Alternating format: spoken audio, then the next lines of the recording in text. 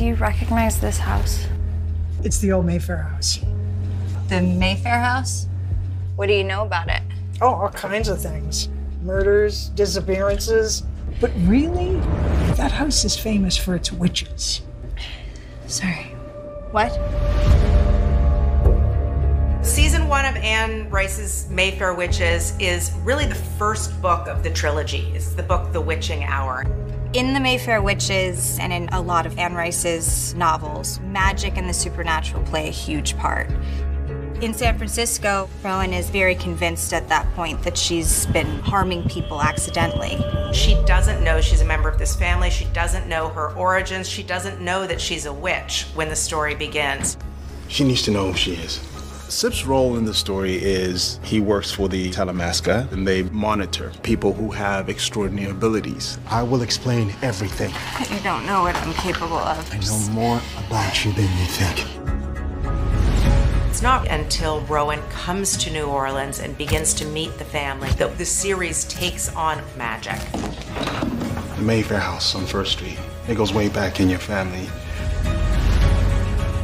The world that Anne created with the Mayfair Witches was completely entrancing to me. 300 years of women handing down everything to their daughters. How many families can say that? What's so seductive about our adaptation is that it really tracks what happens to women's power and what women do to make magic and how frightening it can be to have that power. I think people are intrigued by the supernatural. So many unanswered questions about life.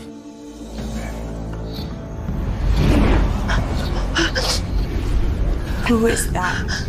A being. A being? What is that? What does that even mean? We don't really know. New Orleans is such a phenomenal place to shoot. If it's filled with exactly what Anne Rice wrote about, whenever you're shooting in the place where something's set, it instantly enriches the entire experience. Now your time has come. The 13th witch. She's different from the others.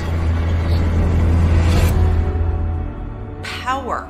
It's a corrupting force. And if you are given power, and if you were given unlimited power, what would you do with it? Anne Rice, her ability to embrace the dark side of human nature in this sort of euphoric way creates a really wild story. The idea of witches like any other supernatural creature is fascinating. We all are looking for magic everywhere.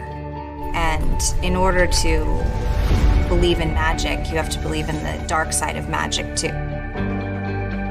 We don't quite know how to handle that. Our truest versions might scare us, might scare people.